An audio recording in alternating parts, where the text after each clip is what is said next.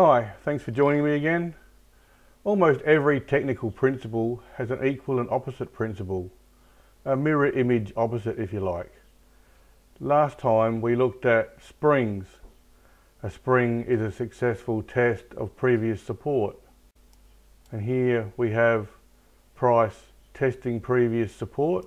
Previous support is here. And rejecting a breakdown and instead rebounding off that support and accelerating higher. Now, if I turn this little chart upside down,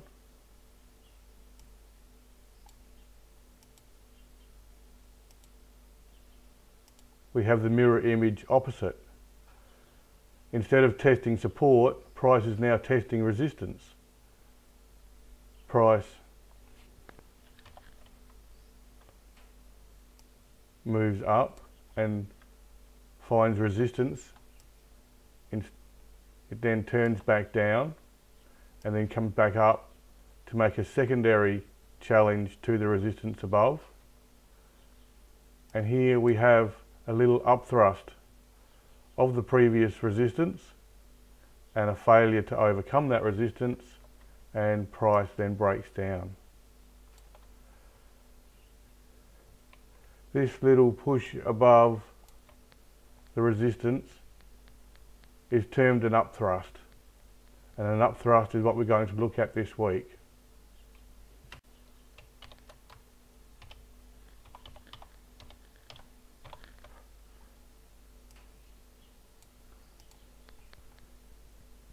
Now the upthrust is a little difficult in some respects because there's two different types of upthrusts we need to consider when we're doing technical analysis.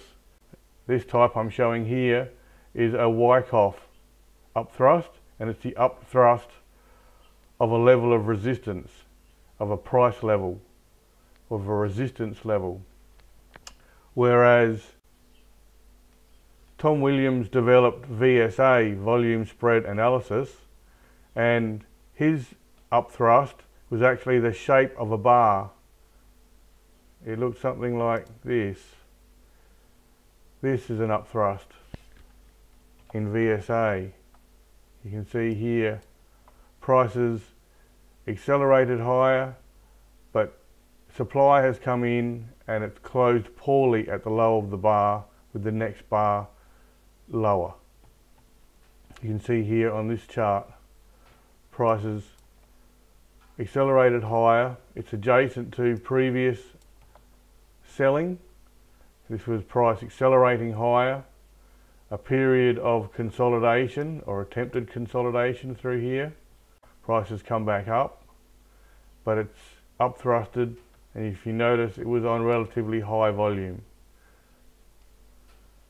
This type of upthrust isn't so dangerous on low volumes, but when it's on higher volumes, you should sit up and take notice.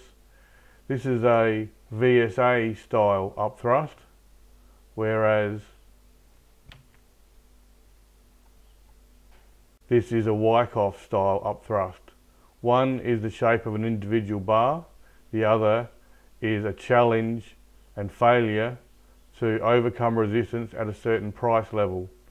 It's a little unfortunate that both had the same name, but that's the difference between the two. We'll look at some more examples. It doesn't have to be an actual pivot high. You can see here, this is price upthrusting the breakdown. Prices come up and failed at this level. This was a serious bar. If you see one like this, which initially goes a little higher and then breaks completely down, there has been a close off the low, so there was an attempt to support the market up to here, but you can see the next day tried to continue back higher, probably the true believers sticking with the stock, but they were unable to get the upper hand. Price then continued lower, and once it broke below the low of this bar, it was unlikely to hold on. It continued trying to hold on to here, I've drawn a line across. This is the new breakdown bar, and price has come back up and attempted to challenge that line and recover the lost ground, but it's ended up to be a failure. And this would be termed price upthrusting the breakdown line. This is the breakdown line, this is the breakdown bar. Price has come back up, challenged the breakdown line, failed to overcome the resistance, and price is in turn broken down.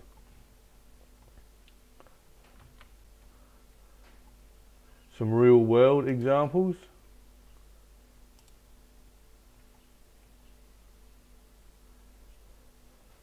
You can see here, this is the Australian dollar futures market.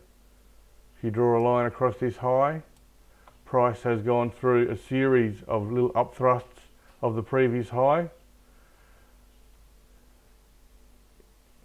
You can see that price came up initially, found resistance at this level. It's come back down and gone through a period of consolidation. Then it's made another challenge to the line above, or to the level above, and there was a series of little upthrusts of the line, but at no point did price ever look like it was going to successfully get above that level. You can see every close was back below the line, what I call the shadow of the line. Price has pushed up and then been forced back and closed below the line. Price then pushes lower in response. There's a secondary attempt to come higher, and then price breaks down again.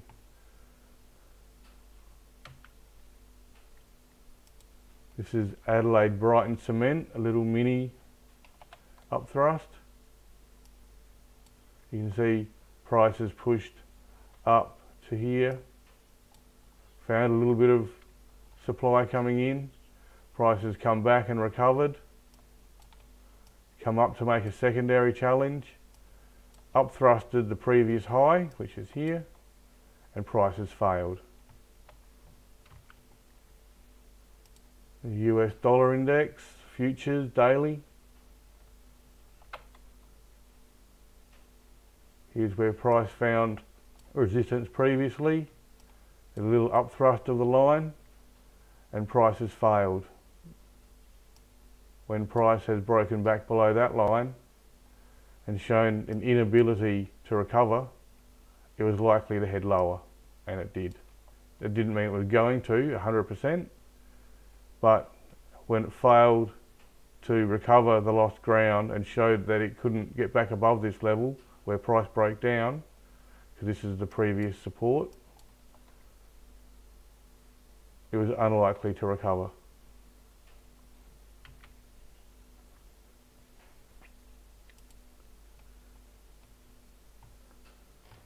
Light crude futures again. This is a upthrust of a breakdown line. Price had been, well, there's a interesting one. There's a VSA style upthrust on what looks like pretty high volume. There's the volume there. So there's the other principle I was talking about. It's a VSA style upthrust, and it is an upthrust of this high too. Price broke down. It tried to recover here, but wasn't able to get back above this level. Price has broken down a second time. It's come up to challenge the secondary breakdown line, and it's upthrusted that line, and it wasn't able to recover. This was a good place to go short, or here, and price continued lower. No guarantees each time it will work 100%, but once the breakdown occurs, it's more than likely, the probabilities are in your favour that price was going to break down at these points. And you see here, we've marked the next breakdown line, and price didn't even get close to challenging this next breakdown line. That was just showing you that the market really was seriously weak, and it was going to keep going lower, at least for another period of time. Here's the next breakdown here, and a little upthrust to that level.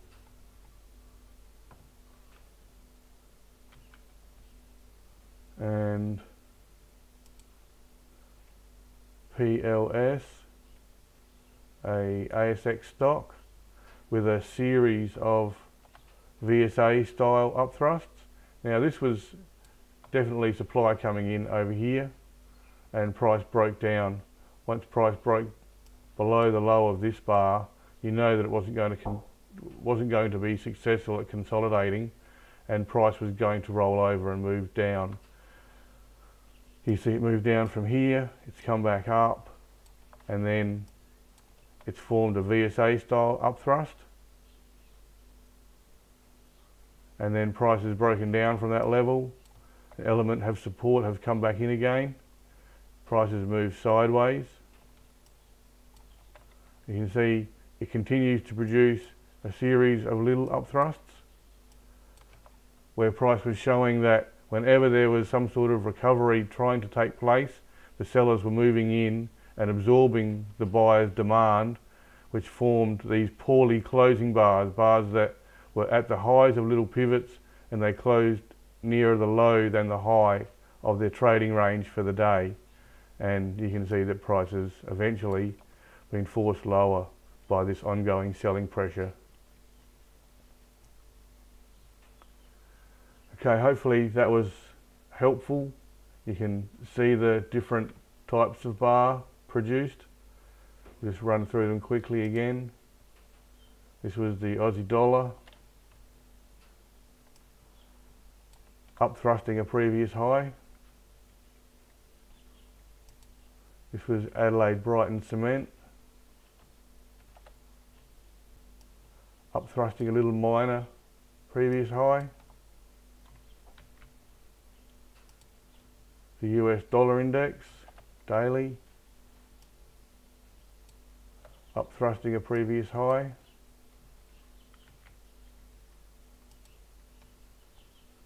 Light crude, upthrusting a breakdown line with a VSA style upthrust in the background.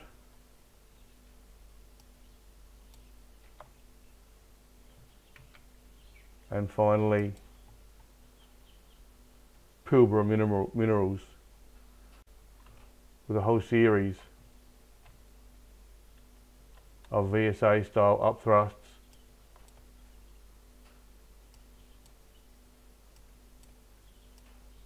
with weakness in the background.